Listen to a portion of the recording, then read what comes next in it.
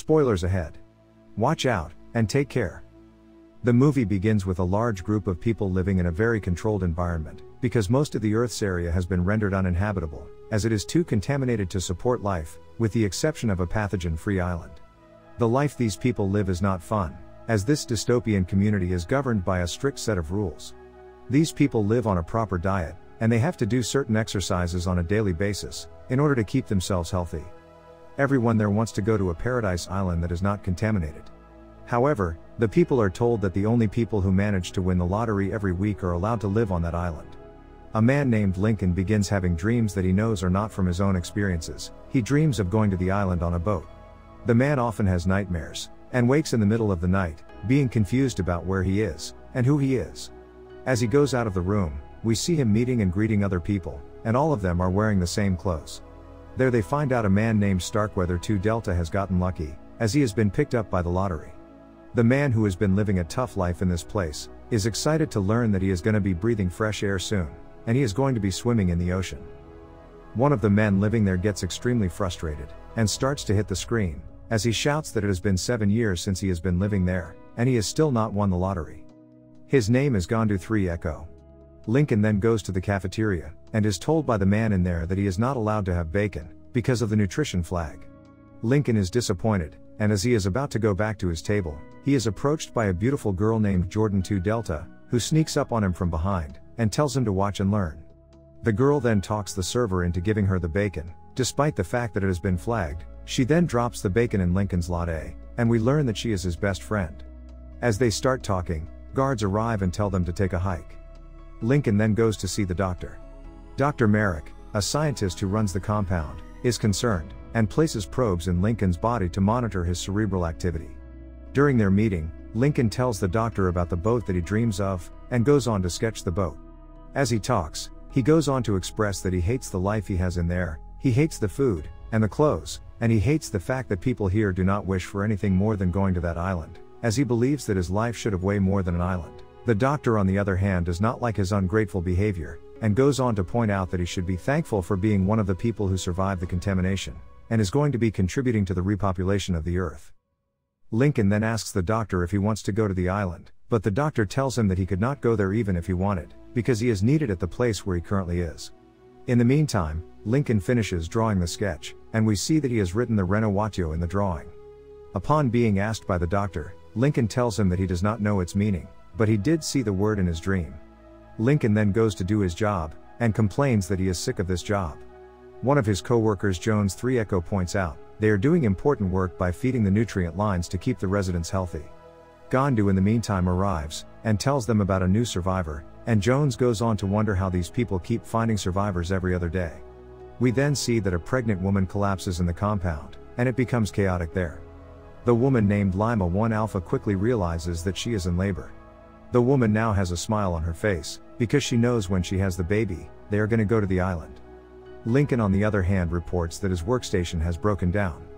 He then manages to get his hands on the key to Sector 6, where he runs into a technician named James McCord. He tells the man that his computer is now working, but James right away understands that he is just making it up, and he is there just to see him. They start talking, and as they hang out, James is summoned to product extraction.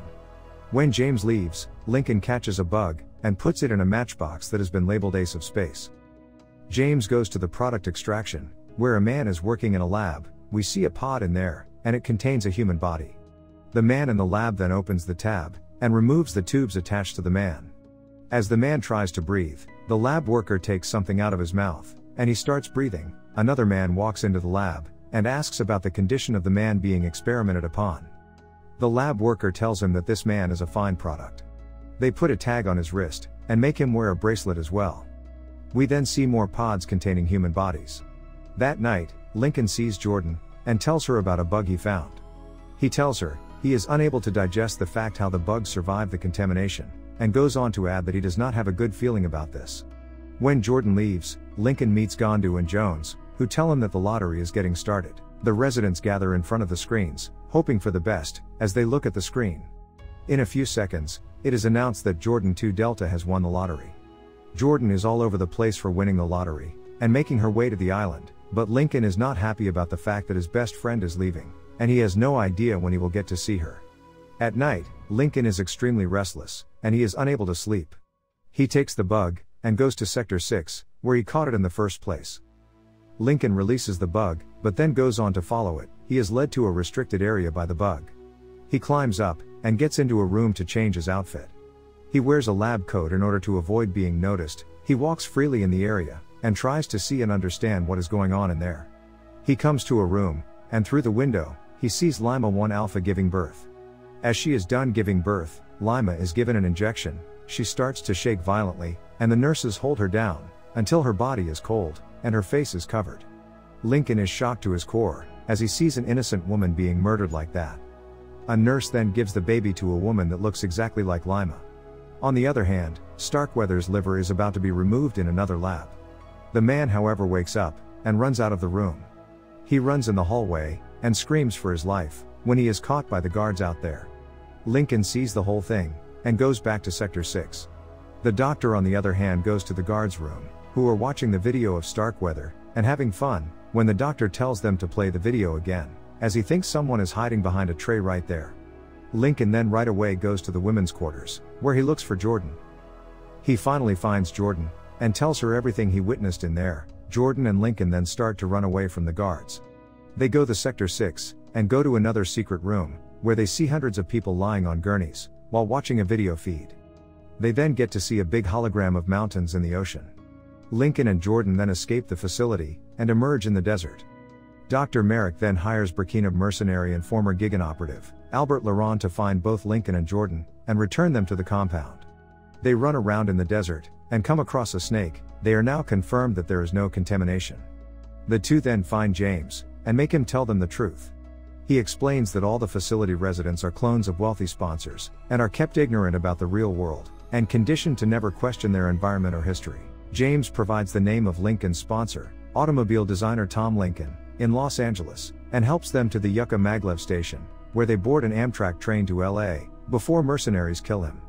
In New York City, Jordan's sponsor, supermodel Sarah Jordan, is comatose following a car crash, and requires transplants from Jordan to survive.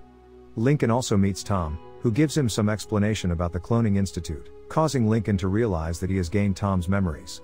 Tom seemingly agrees to help Lincoln and Jordan reveal Dr. Merrick's crimes to the public, but secretly betrays them to Merrick and Laurent, as he desperately needs Lincoln's liver to survive his cirrhosis.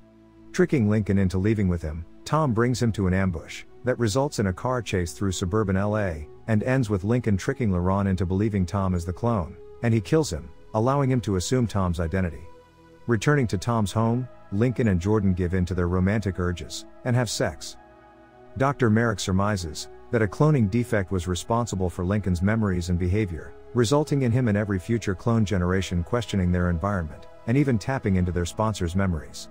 To prevent this, he decides to eliminate the 4 latest generations of clones. Lincoln and Jordan, however, plan to liberate the other clones. Posing as Tom, Lincoln returns to the compound, and when he is about to get scanned by a man named Whitman in there, he knocks him, and goes on to destroy the holographic projectors that conceal the outside world. Jordan allows herself to be caught to assist Lincoln's plan. Laurent, who has moral qualms about the clones' treatment, after witnessing their fight for survival, and learning that Sarah Jordan may not survive even with the organ transplants, helps Jordan. Lincoln and Merrick, on the other hand, get into a fight. When Merrick tries to kill, he even manages to get an upper hand when he tries to strangle Lincoln, but Lincoln gets his hands on a gun, and shoots him right away. The clones, on the other hand, are freed, seeing the outside world for the first time. As Laurent seemingly gives up his mercenary life, Lincoln and Jordan sail away in one of Tom's boats together, toward an island, fulfilling their dream of one day going to such a place. Laurent looks at everyone, and smiles as the couple kisses. The end. Thank you for watching. Subscribe if you'd like to see more videos like this. Turn on the notifications, and leave a like to help the channel out.